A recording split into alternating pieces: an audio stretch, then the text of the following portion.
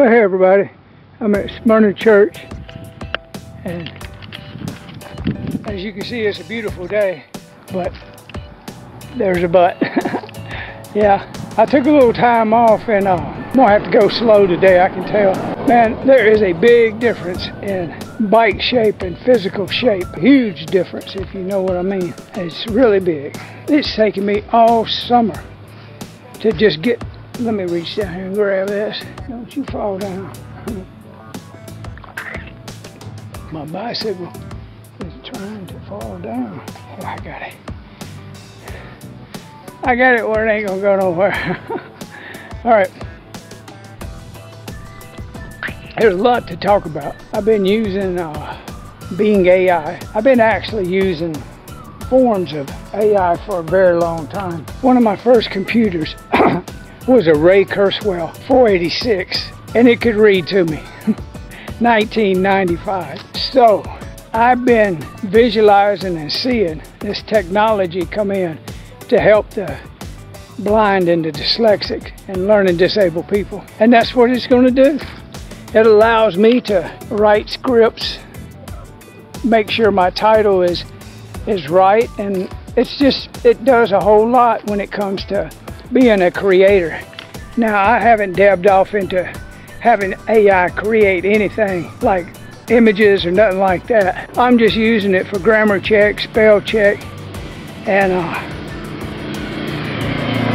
getting a little bit of research off of the topic of what my video is, so I can therefore phrase a better description. Phrasing is all about setting your intention, what you want it to produce. Without good phrasing, you're not going to get good response. With phrasing in AI Bing, for example, it gets better. It helps it. There's that dang plane. Look at it. I don't know, I see the plane all the time. I guess they just like flying around every day, especially when I'm out riding the bicycle. Ain't that something? Yeah. I'm not weird or nothing like that. I'm just saying the obvious. That's kind of weird though. I see them all the time. And it's a gray plane. I can't zoom in on it to see no numbers or nothing. But if anybody in Springfield Airport knows what plane that is and why they fly, maybe they're training students and they train them during the time I'm riding my bicycle. Hey, curious minds want to know these things. They got me off track really bad. Okay, the other one I'm using is Clipchamp, and Clipchamp is able to do closed captions and subtitles. Real accurate, real good. I mean, you can manipulate them a little bit better than you could when it first started, but they're going to improve that. So it just gives me another reason to be creative. That's what I'm doing. I'm learning what my audience wants and what people need to really understand and know about truth.